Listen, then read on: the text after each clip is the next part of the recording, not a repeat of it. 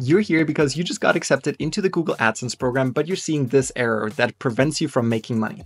You're seeing this banner that your earnings are at risk. You need to fix some Ads.txt file issues to avoid severe impact to your revenue. In this video, I'll show you how to fix that if you have a WordPress set. Let's get right to it. Congratulations, you just got accepted. Once you go to Google AdSense in your home, you see this banner. If you click on the sites icon on the left-hand side, you see here the sites that have the approval status, which is ready, but the Ads.txt status says it's not found. If you click on the question mark, it says that it's missing when it was last crawled. In order to fix that, click on the link and you see your Ads.txt file right here. This is your Ads.txt file and you can simply copy that. In order to use it, simply click on copy this specific code. Now this text is copied to your clipboard and you can go over to your WordPress dashboard. On the WordPress dashboard, go over to plugins and select add new plugin. I'm going to select the file manager. Click on install now, and this is the WP file manager for WordPress. I'll click on activate and go over to the file manager in the plugins bar on the left-hand side.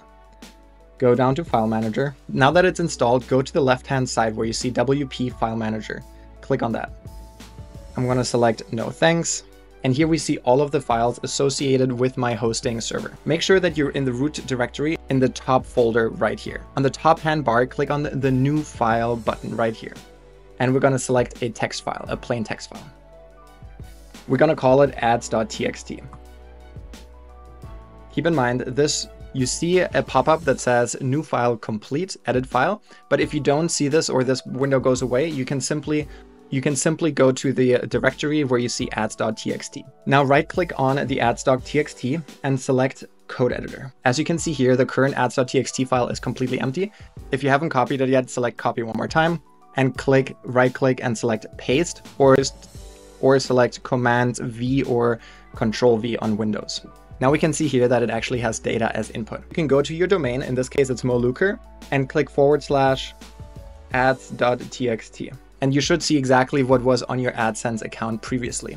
So now that we added this specific Ads.txt file, we don't need this plugin anymore. I recommend that people that don't regularly add files to their hosting servers, which is honestly 99% of people, I would recommend to these people, such as you and myself, to uninstall it because this plugin has access to your root directory and it might be a security issue. This plugin is totally fine to use, but I don't like to keep the access going while I have it. WordPress file manager, and I'll deactivate it. And once I'm done, I'm going to even delete it. You can see that your plugin is still available by just reloading this page, and you see that the file is still there even though you uninstalled this plugin. If you go back now to your site, you can see here the last updated date is today, but if you want to have Google recrawl the site, you can go over to your console. You can type in the location of where this file is. In this case, it's molucre.com/ads.txt. I'm going to click enter, and I'm going to request indexing.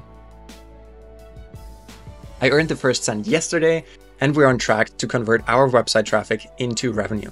This is totally not necessary because Google regularly crawls your site, but it might speed up your process. You can go back to your regular page, refresh the page, and you still see that the banner should still be there, but after a day or two, this banner will go away and you can start placing ads on your website. 2 days later.